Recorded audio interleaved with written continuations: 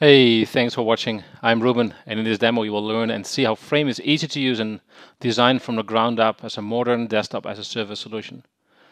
This part of the demo is focused on the end user experience and how end users can use Frame to run virtual applications and desktops anywhere on any device by just using an HTML5 browser.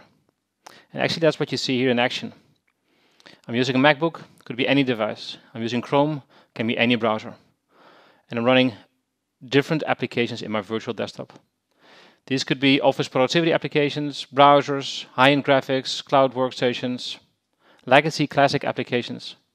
Run any application in a browser. Good example is, for instance, this one. Autodesk Inventor.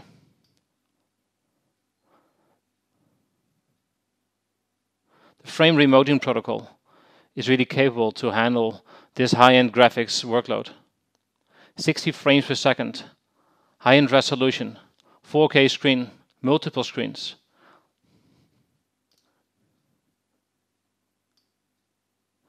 Or Revit as an example. And this virtual machine in this example is running in public cloud. Could be Azure, AWS, GCP. Can also be on-premises, powered by Nutanix Xi. We support GPU, vGPU, CPU instance types.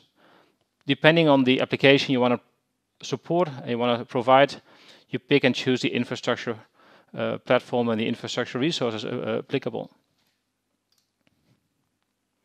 Example of Adobe Premiere Pro, where customers are using Adobe Premiere to do editing or post-editing in the cloud with audio and video in sync.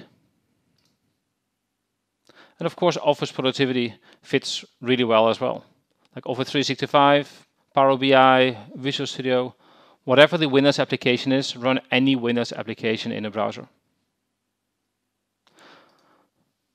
Now some people might say, well, what about printing and what about accessing files?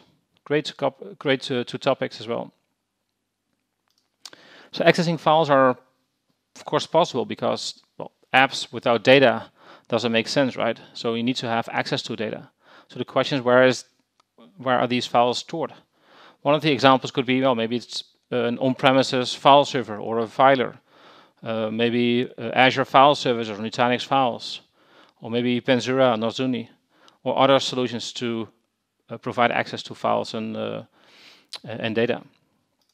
In this example, this is my file server, which I can access in my Frame session, all good to go. But another option as well is to use cloud storage solutions like Google Drive, Dropbox, Box, and OneDrive.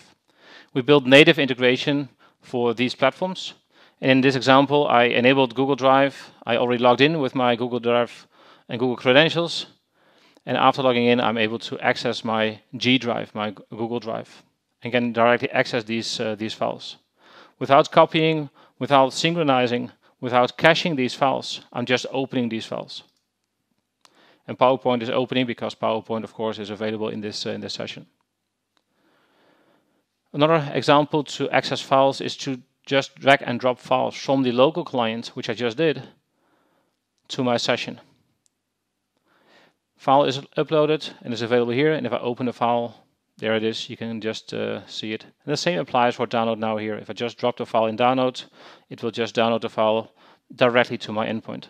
Of course, the admin can enable or disable this and other features based on policies. And finally, the option here is to use the upload folder function here. What about printing? Let me just open, let's see what makes sense. Yeah, let me open this one. Create a new document. And printing can be done in two different ways. Maybe you have a network printer in the hallway, printer in HQ. The printer is attached through networking, print spooler, print queue, follow me printing. And that printer might look like HP Color LazyEd HQ1. Click on this one, hit print, good to go. Just default Windows printing behavior, nothing special. But what if I want to print to my local defined printer? I click print, and in my home office, I work from home right now. In my home office, I have an HP NV5000. And in a second or so, yep, there it is. You'll see the pop-up of my local driver, my local printer. And if I hit print, this Office document automatically will print to my local printer. So very easy, nothing to configure, and there's nothing installed on my machine. I just use a browser. No client, no receiver, no agent, no plugin, pure HTML5.